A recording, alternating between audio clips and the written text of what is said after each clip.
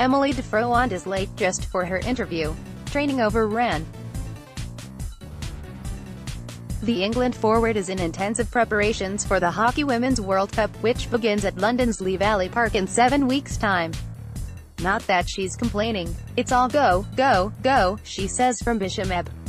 We just finished training and we ran over slightly. Next we've got a team meeting, and that's before our next training session. It's a lot of work. Our gym work is based around being really buff, being strong and preventing injury. To be honest, I don't think I appreciated it was such a key factor for performance athletes, and it really is brutal. But we wouldn't have it any other way.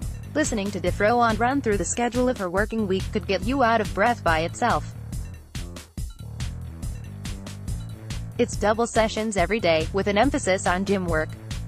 Even the rest day, on Wednesdays, is used by many players for swimming and yoga to help their muscles recover from the rest of the week. The Thursday sessions are the most notorious, though not for their physical demands. Thinking Thursdays recreates a match scenario but for a game nobody has played before. By changing the rules, 2 points for a goal, for example, or points for entering the shooting circle, players have to literally think on their feet, breaking the habits they have formed and creating new ones. Defroand loves it. Playing club hockey for Surbiton, Defroand is a full-time athlete benefiting from UK sport funding as part of the Great Britain squad. The 23-year-old's career has run in tandem with professionalization and, after graduating from Birmingham University in 2016 with a master's in sports science, she became part of a new generation able to dedicate themselves entirely to the sport. I submitted my dissertation a couple of weeks after the girls won gold in Rio, she says. It's really been lucky, the timing of it all. It's been a natural progression for me. I finished university, was able to trial for the squad, and now I'm living my dream. Defroand made her Great Britain debut in February and her current training is as part of that group. Like most of the GB squad, however, she will be representing England at the World Cup. The relationship between the two teams is a fluid one, and, indeed, England earned their second-placed seeding at the World Cup in part thanks to GB's performance in Rio, and it was while playing under the flag of St. George that Defroand got her first experience of tournament competition at the Commonwealth Games this year. I will always remember that first game, says Defroand. The moment when I stepped out onto the pitch. We're a sport-mad family and I'd always watched the Commonwealth Games as a kid, every one. I wanted to take a step back and think, you know, to think, wow, this is it, this is why I've trained so hard. I looked into the crowd and my mum and dad were there, and that's just such a proud moment for myself.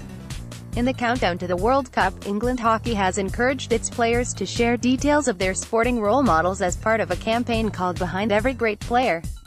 There is no doubt about Defroand's inspiration, her mother, Gil. My mum has been the biggest influence for me growing up and becoming the hockey player that I am, she says without a moment's hesitation. I got into hockey through her. I started playing at age 7 because I used to watch her play every Saturday at our local club in Havering. Mum would say that I'd steal her stick at halftime and be running up and down the pitch. By the age of 10 or 11 I was lucky enough to be playing in the same team. Since becoming a teammate, my mum's been my club, my county and my regional manager. She's my biggest fan and my biggest critic, and this campaign is about trying to get that relationship between parent and child, get that support network, because it does make such a difference in sport. My mum has been such a fundamental part of my journey and I can't thank her enough.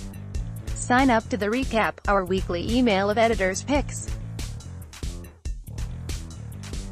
The Lee Valley is not far from the Defroand family home, which adds an extra local flavor to a competition already being billed as the biggest ever women's sporting event on UK soil.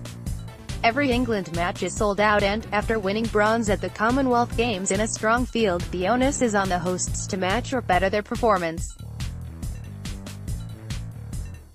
As Defroand counts down the days until the first centre pass, she is typically bullish about England's potential.